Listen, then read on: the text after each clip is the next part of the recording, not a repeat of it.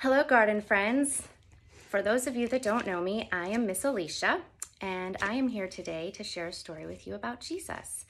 And I brought along my daughter's lunchbox, and I'd like to show you what's inside. There is a peanut butter and jelly sandwich and a bag of pretzels. And I want to ask you if you can think about all the people let's say that are at church on Christmas and all the pews are overflowing and it's so busy and so many people. Do you think that this would be enough food to feed all those people, for everybody to get a full belly? If I shared this snack with all of those people, would they be full after this? I don't think so. I think people would still be pretty hungry because they maybe would only get a little tiny bite or a little teeny tiny piece of the pretzel or a little teeny tiny piece of the sandwich. Well, in today's story, we're going to hear about how Jesus is able to turn just a teeny tiny amount of food into enough food to feed 5,000 people, which is a really big number. So our story today comes from, it's actually told in 4 different books of the Bible, 4 different accounts. So if you'd like to read on your own, I will tell you where you can find it in the Bible. There's Matthew 14, verses 13 through 21, Mark 6, 30 through 44, Luke 9, 10 through 17, and John 6, 1 through 15. And you can look in your Bible at any of those places and read about the story.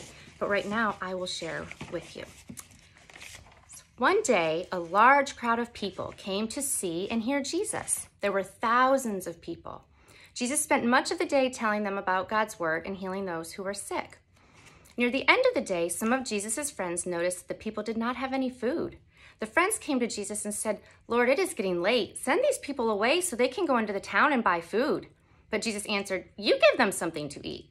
One of Jesus' friends said, "Look, here is a boy with 5 small loaves of bread and 2 small fish, but that little bit of food cannot feed all these people." Then Jesus told his friends, "Tell the people to sit down in groups on the grass." There were many, many groups of hungry people. Jesus held the boy's lunch and looked up to heaven. Jesus thanked God for the food. Then he began to break the fish and bread into pieces.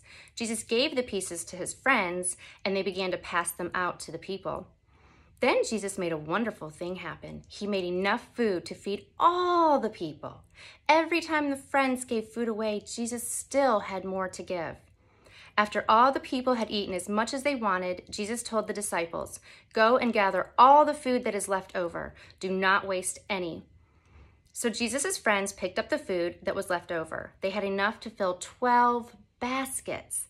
There was more food left over after everyone had eaten than what Jesus had even started with. Jesus had used his power to feed more than 5,000 men, women, and children.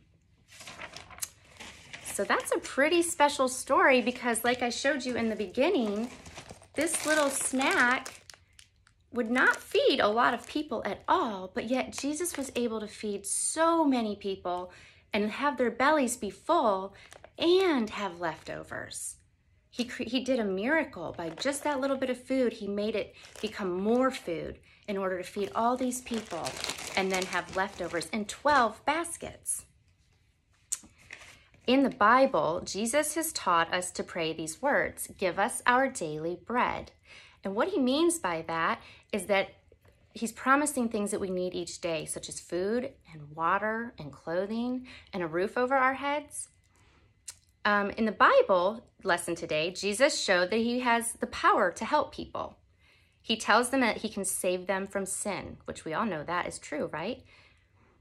No one went hungry that day. Only Jesus has the power to feed more than 5,000 people with a little lunch.